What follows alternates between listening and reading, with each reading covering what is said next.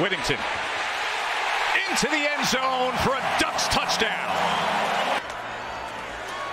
Knicks quarterback run and then a throw, and then getting into the end zone is Casey Kelly. Down here one-on-one. 3rd and 2, Knicks to the end zone, and it's into the arms of Troy Franklin. Empty set for Shedeur.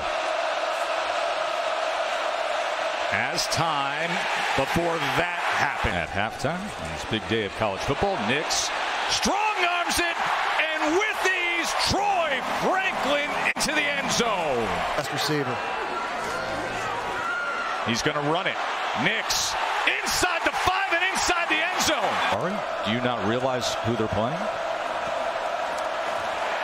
Shedeur tripped up, sacked again. Jordan Burch was probably the closest man to him.